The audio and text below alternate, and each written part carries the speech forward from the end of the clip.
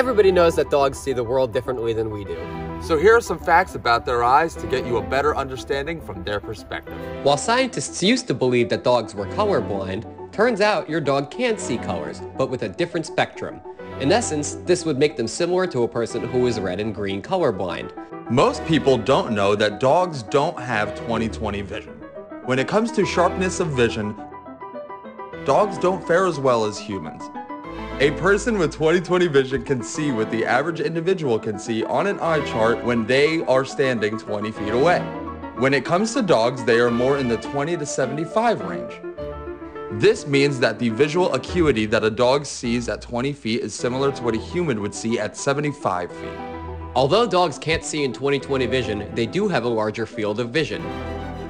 The field of view of the canine eye is usually 240 degrees.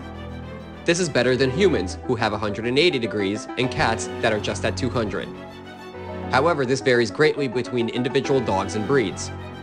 Common knowledge says that dogs can see much better at night. While you probably already knew that cats can see really well in low light, the truth is that dogs can see almost as well as their feline friends.